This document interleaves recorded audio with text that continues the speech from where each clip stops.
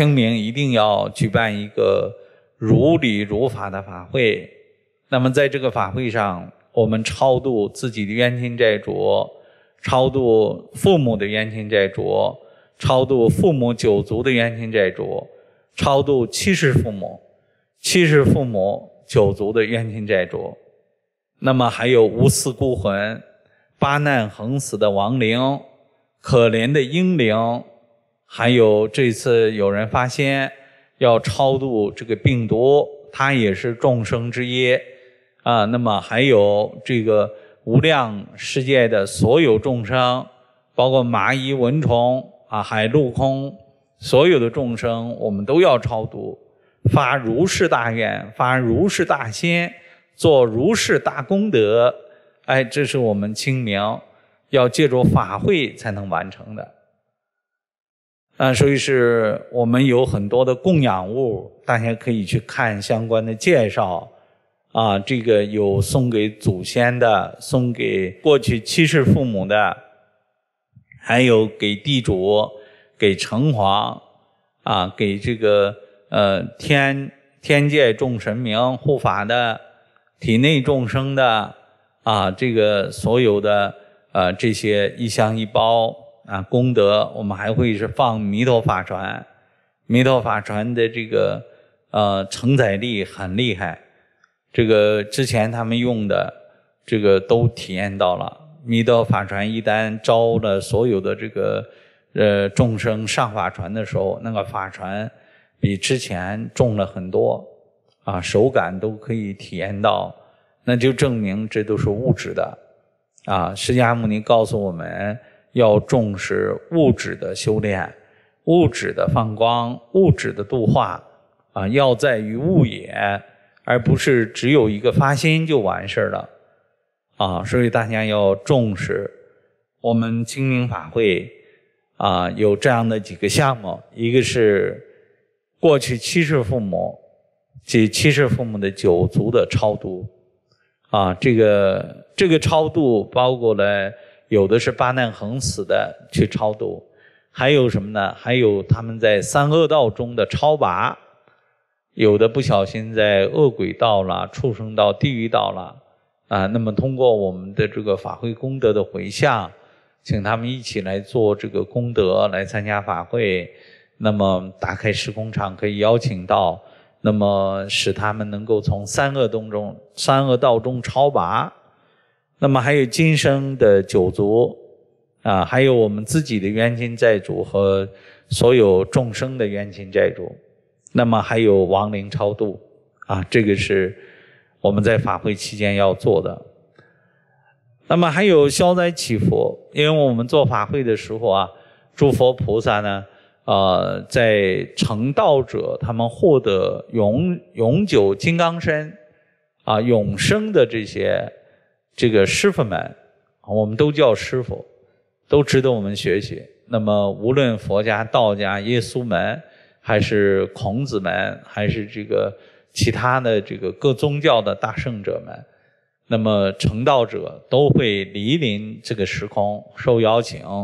说是那么他可以加持我们所有的连线圣众，获得这个赐福啊，同时所愿都得满足。大悲观世音说了，这个所有的有求必应啊，感应道交等等的所有的圣者都是充满着大慈大悲的，说是在这样的时空中你可以得到利益啊，那祈福可以消自己的灾，可以为孩子升学，自己的事业啊，那么人类的这个吉祥，所有的你要祈福的事情都可以祈福，也可以通过火供木祈福啊。那么这次这个世界连线，你们远在其他地方的这个可以通过这个新加坡这个道场的信众帮着你们写火供木啊，也是可以起到很大的利益的。另外就是供养配套，